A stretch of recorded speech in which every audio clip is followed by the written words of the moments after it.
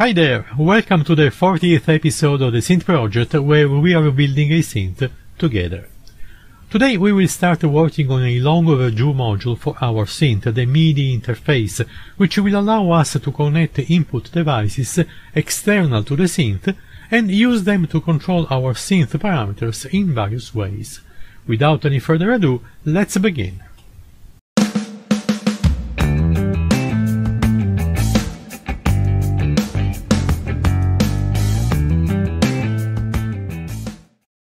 First of all, we need to make a choice whether to use the MIDI-DIN interface or the MIDI USB interface.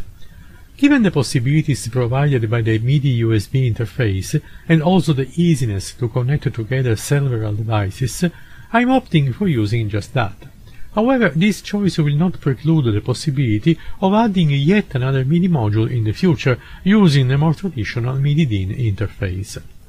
Here is the block diagram representing the MIDI module I envisioned for the synth. The intelligence of the module will be built around an Arduino 2, which provides several input and outputs with even a couple of digital-to-analog converters. It has also ample memory and speeds to satisfy every current and future need for the module. And I said future for a reason. In fact, I plan to start with a basic interface that will allow us to connect a MIDI keyboard, for example, or a MIDI drum interface like the Akai LPD8.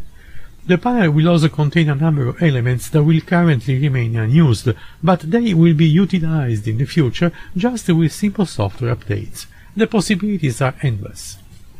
The Arduino 2 will have a shield attached to it that will provide the capabilities of USB host interface, and that is because the native USB port on the Arduino, mounted alongside its USB programming port, is only capable of working as a device USB, not as a host USB.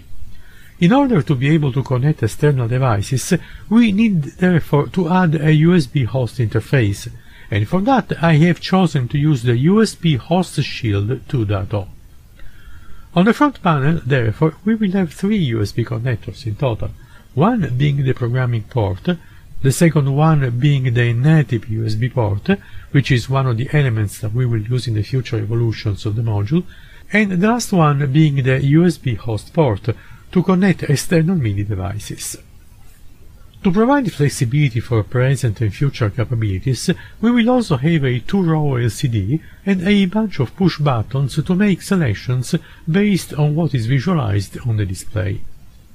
We will also have a number of jack sockets to provide signals that will control the synth functionalities, and a multi-turn potentiometer that will give us the option of fine-tuning the control voltage outputs coming out of some of the jacks.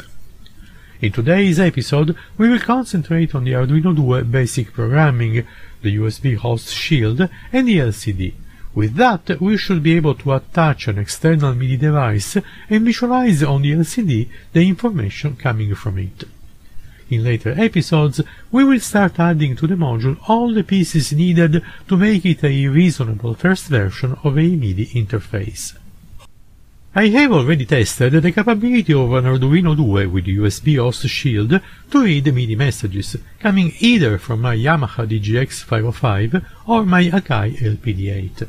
That, however, was a rudimentary design only capable of showing the received MIDI messages from the MIDI device to the serial monitor of a computer connected to the Arduino 2. It was an interesting experience because it taught me a lot about the capabilities of various Arduino boards and the necessity of using a USB host shield. If you haven't watched that video, I suggest you to go watch it before continuing with this one. The link is coming up now on the right upper corner of the screen and is also available in this video summary. I started working on this video on the basis of that one, adding a few new stuff based on the ideas I have for the MIDI module, and more stuff will be added in the next few episodes until the full MIDI module is complete and operational. In today's video I have worked on adding to the Arduino 2, from the previous video, a classic 1602A LCD screen, and on displaying on such screen the MIDI data coming from an attached MIDI device. This way I can start making experiments directly on the synth without having to bring with me the whole computer. once, of course, a new program is installed on the Arduino. This one is the program I used in the original video on the MIDI messages decoder. The program, however, is now enriched with additional code to handle the 1602A liquid crystal display. Let's take a look at it. The first difference to note is the new constant debug, currently set to the value of 1. Depending on the value of such variable, I added some code to include or exclude the execution of the serial monitor prints across the whole program. Here, for example, all the serial prints to display the information in the not off message on the serial monitor have been put inside an if statement. If the debug variable is set to 1, we will send the information to the serial monitor, otherwise we won't. All the other places in the code where there are serial prints have been treated the same way. This is for the not on message, and this is for the control change message. Even the serial prints in the setup function have been treated the same way. Once I am sure that the code works, I will change one single line at the beginning of the file, the one that defines the value of the variable debug, and I will disable the serial prints everywhere in the code. It's that simple. Let's go now to the other change in the code, and that is the addition of the library liquid crystal used to handle the 1602A display. The library, among other things, requires a list of all the data pins used to control the LCD. I have listed all of them here in this comment, and then I have set a number of variables with those same numbers. This way, later in the code, rather than using the numbers, I will just use the name of the variables. And so if in the future I will need to change some or all of these numbers, I will have to change only the one line of code where the corresponding variable is initialized, and the rest of the code will act accordingly. To make the display work, we will need to define an object representing it, listing all the pins used to control it in the correct order. And this is what this line of code does, defining the name of the object as LCD.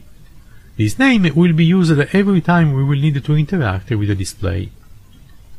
Another thing that needs to be done is to specify the number of rows and columns of the display, and that is done in the setup function, right here, by calling the begin method of the object LCD with the appropriate number of columns and rows. Still in the setup function, we are also clear the display to start with nothing in it, and then we set the cursor to the upper left corner of the display and we print in it the word initializing. This way, when we power up the Arduino, we will see that the MIDI module has started the initialization. If we don't see this message, we will have to manually reset the board, which we will be able to do with an appropriate reset button present on the panel, which we will examine later. Still in the setup function, for each type of message we already print on the serial monitor, I have created a corresponding one that will go to the LCD, up to the end where we show initialization completed. This way we can follow the various stages of the initialization and see if something has gone wrong, in which case we still have the opportunity to manually reset. Everywhere else in the code, and in particular in all the callback functions that process the MIDI messages, I have added some code to write on the LCD the same thing that we used to write on the serial monitor. And this is all for the code, just a few changes on top of the existing program used in the previous video on the MIDI interface, and this allows us to visualize the same information that we did on the serial monitor now on the LCD screen. Now, based on the Arduino pins selected in the program, I arranged on a schematic diagram all the connections around the Arduino, the USB host shield and the LCD. The first thing to note in the diagram is the presence of the USB host shield on top of the Arduino Duo itself. There are no connections to visualize for this because the shield has a number of pin headers that sit exactly on top of the corresponding pin headers of the Arduino. However, there are 3 jumpers that need to be set on the shield itself to make it work with the Arduino Duo. We'll take a look at those details in a moment. Note now how the Arduino has 3 pins dedicated to the power supply, a plus 3.3 volts, a plus 5 volts, and a ground pin. This is because the microcontroller used by the Arduino Due, which is a SAM3X8E processor, uses a 3.3V logic, not the usual 5V logic we expect on other Arduino boards.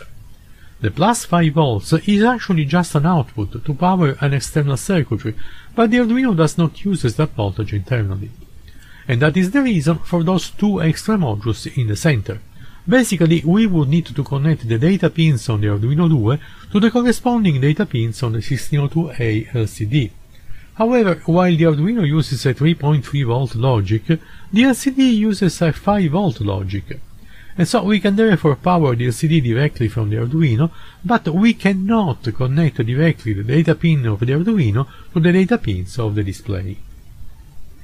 These modules in the center have the job of converting the logic signals from 3.3V to 5V and vice versa. So they are basically bidirectional adapters or converters. I found that SparkFun sells this very small board for just $350 each. So instead of making the converters myself, I decided to buy these little boards on Amazon and use them directly. These circuits are done in such a way that they have two sides, one at the higher voltage and one at the lower voltage. The lower voltage side will be connected to the Arduino, the higher voltage side will be connected to the display. This way we will have the correct logic levels to make possible the dialogue between the Arduino Due and the display. To make these circuits aware of the logic levels on each side, we will also need to connect them to the appropriate power supply on one side and the other. Therefore, LV is connected to the 3.3V, HV is connected to the plus 5V, ground, or GND, is connected on both sides. The signal wires coming from the Arduino Due are connected to LV1, LV2, LV3 and LV4. The signal wires coming from the LCD are connected to HV1, HV2, HV3 and HV4. Finally, there are two more components in this circuit. The first is a 10K trim pot, used to adjust the contrast on the LCD. The second is a 220 ohm resistor, which is used to power up the LED behind the LCD screen, so the display can be backlit and be visible. Now, to make this circuit work, we will need to keep in mind the following things. First, we need to set the appropriate jumpers on the USB host shield. These are the jumpers for the V-bus power, which needs to be set to 5V, the 3.3V power supply, and the 5V power supply. For details on how to set these jumpers, please refer to the other video mentioned earlier, and note that these jumpers have to be set each with a drop of solder. Second, we will need to power the whole circuit with a 9V power supply through the appropriate connector on the Arduino Due. That's the max value the Arduino Due can withstand. Note that the Synth rack does not provide this voltage on the power rails, and this means that we will have to arrange something before we will be able to install the new module on the rack itself. But let's leave this discussion for another day. Finally, we will have to tune the trim pot to adjust the appropriate level of the contrast on the display screen. And to make things simpler, here is a picture where you can see how everything needs to be set in place. Note how the shield sits perfectly on top of the Arduino Due, and note also those three red dots on the USB host shield itself. Those are the three jumpers we need to set. You can follow this picture to make your own connections across all these boards. And this is the circuit prototype fully mounted. I have used a breadboard on the right side for the connections to the LCD and to the two logic level converters. Here is the Arduino Due, and on top of it sits the USB host shield 2.0, which is mounted exactly like you can see in the video I previously mentioned. All the connections that go between the Arduino Due and the 1602A LCD pass across the two logic converters. For this circuit to work, we will need to upload the program we've just seen, which, by the way, it has already been done. So at this point we just need to connect the various cables to the circuit and see if it works as expected. I have also left connected my laptop, so we will be able to watch the serial monitor if needed. Finally, here is my Akai LPD8, which I will use to generate the MIDI messages to test our circuit. So, let's connect all the cables and let's see what happens. First, the connector for the serial monitor on the laptop. And we can see that the Arduino has already gone through the whole initialization process. Both the LCD and the serial monitor, in fact, are showing the initialization completed message. But let's concentrate on the LCD screen, since the part that generates the serial monitor prints is basically the same that was tested in the previous video. Now I'm connecting the external power supply to the Arduino, so we have enough juice to also power the Akai LPD8. And finally, I am connecting the USB cable from the MIDI device. Now you should be able to see that the LPD8 has been powered on, since the perimeter of the pads are now lighted in red, which can be better seen if I turn off the desk lights for a moment. So let's see if this thing works now. Touching a pad, and you can see how the Arduino has received an out-on message for channel A with pitch 27 and velocity 4. And if I now release the pad, we get the corresponding not off message with velocity 0. Let's try now to hit a pad harder to see if we get a higher velocity value. And of course I should have left my finger on the pad. Let's do it again. Yes, now we can see the velocity at 7F. Also the pitch has changed since I have used a different pad. Now I am releasing the pad. And here is the not off message once again. Let's now try the potentiometers on the LPD8. Rotating these, we should produce control change messages. Let's see. And there it is. And look at how the data 2 parameter keeps changing while I rotate the potentiometer.